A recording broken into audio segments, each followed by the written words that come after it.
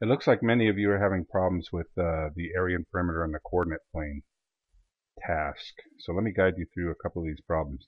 It says the upper left coordinates of a rectangle are negative 4, 4. So I'm going to move this upper left to that position, negative 4, 4. The upper right are positive 4, 4. So I'm going to click on the point and just drag it and then release.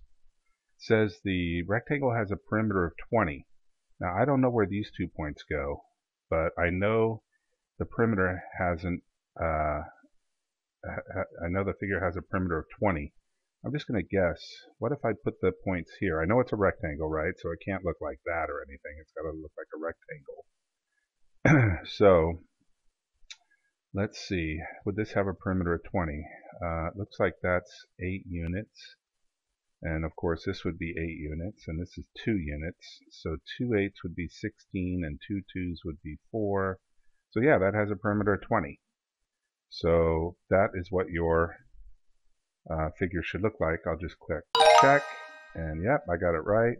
I'm going to go on to the next problem. Okay, this next problem involves a rectangle.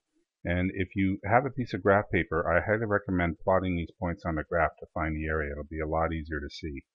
For those that are a little more ambitious, I'm going to try doing the problem mentally without graphing. So I look at these 2 points, A, B, and I know they are next to each other because when you name a rectangle, you have to go around the figure A, B, C, D. So I know these points are next to each other.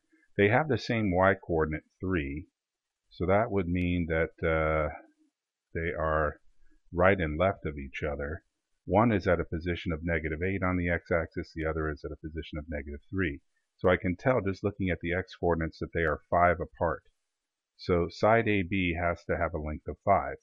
If I do the same with sides B and C, with side BC, they have the same x-coordinate, but the y-coordinates are 3 apart. So I can tell that the rectangle is a 5 by 3 rectangle, which means it has to have an area of 15 square units. So I'll type in 15, and we'll check that. Remember, this is a lot easier to do if you graph it on a piece of graph paper.